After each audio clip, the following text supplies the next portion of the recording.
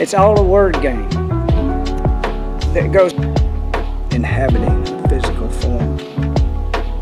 I'm not my name, I'm not my personality. I am that I am.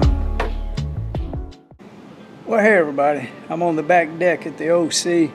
The sun is shining, the weather is beautiful, and I want to make a quick video. I was talking to a couple. They were young people, and it's so easy to get into a conversation with people if you just try, if you just break the ice and start talking. You'll find out that we all got so much in common, and that is what I do. I've done it ever since I was a little bitty boy. I talk to everybody, and I see, especially now, that we all have something in common, and that is a desire to have freedom. To be free indeed in our knowledge of thoughts. And you can have all the thoughts you want to have, but if you don't talk to random people, you'll never know what is really the most important thing in this reality right now. And what it is truth. So when we were talking, we got into talking about Robert Kennedy Jr. and if he could literally take over the Food and Drug Administration, and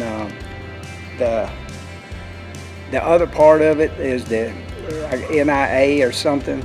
Can't think of the actual letters and the words. I don't want to say too many words, but there's a guy named Fauci. You know who I'm talking about. Yeah. And you get a type of full disclosure based around, let's just say there's full disclosure about food, there's full disclosure about energy, and then there's full disclosure about health. And then there's another one on top of that one, which is 4. And that's the control mechanisms that are keeping this simulation in their control instead of you having the control over your own life. Because of the holographic nature of the programming of the simulation is where the confusion comes from, and why we seem to have a misinformational chasm between people in a community talking to each other. And I'm here to tell everybody, talk to each other. Everybody needs to wake up the way they wake up, at the pace they waking up. Now when I say awaken, most of y'all know what I'm talking about. But there's a conscious awareness of the situations that have happened in our life that bring us to these steps of awakening. It's a ladder to heaven. And as you walk those staircases and take those steps, somehow you become enlightened, and you become full of love and peace and joy.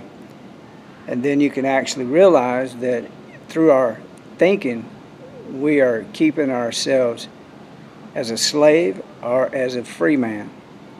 And when you change the way you think about the controllers, then you can start changing the way you think about everything. And everything in your surroundings, in the simulation, in the holographic reality of this time continuum, you'll notice that you got more control. And that's what the controllers don't want you to have, control, because they're the controllers. It's all a word game that goes all the way back thousands of years when they first began to control us. They had to corrupt us to control us. And the series that I have on about the Anunnaki, you want to check that out. And I'll put a link in the description of this video. And the Nephilims and the Anunnaki are a subject that has got to be told. These stories have to be understood by the innermost thinking of your being, so you can realize that you're living someone else's story until you stop and you wake up. And when your eyes become open to the real truth, you start seeing everything with the lens of your heart. And with that lens, then you can ask for help. And to ask for that type of help, you're literally saying a prayer. And a prayer becomes a mantra. And a mantra becomes a habit. And a habit becomes something you do 5 times a day, 10 times a day, as many times as you feel to do it. And that mantra for me is, I say thank you, Father, Mother God, for awakening this Christ nature consciousness in my reality of the I am that I am. I am becoming healthier, stronger. My body is healing itself from all of the disease and the negativity and the darkness that's within our food, within our air, and within the psyche of our surroundings. And then I ask for the words to give me the strength to be able to speak life to my atoms, my cells, and my DNA. I speak that I am becoming younger, stronger, and healthier. My body is becoming that I say I am. I am becoming that of a 21-year-old elite Olympic athlete, specializing in decathlons and triathlons, CrossFit, kiteboarding, cycling, walking, running. All these disciplines are coming to me quickly and easily.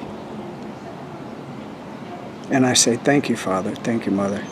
Thank you for the rain. Thank you for the cold. Thank you for the pain.